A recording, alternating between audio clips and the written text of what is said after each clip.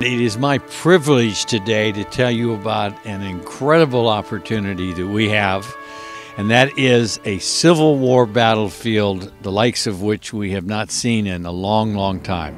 It's Gettysburg. It's the first day, July 1, 1863, and it's the very epicenter of that battle. Now, we have this opportunity. It's 18 acres. It is on Seminary Hill. As I said, at the epicenter of the first day's battle, right around the Lutheran Seminary cupola. On this land was General Reynolds shortly before he died, General Buford. On the Confederate side, there was A.P. Hill's Corps, Dorsey Pender's division. This was the epicenter of the battle of the first day. And we have an opportunity, 18 acres, absolute core battlefield, absolute hollowed ground.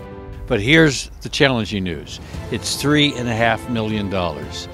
And unfortunately, unlike most of our deals, it has to be all Civil War Trust money. There's no federal or state match money on this. This is a huge lift. But you know, when you think about it, this is what we're in business for.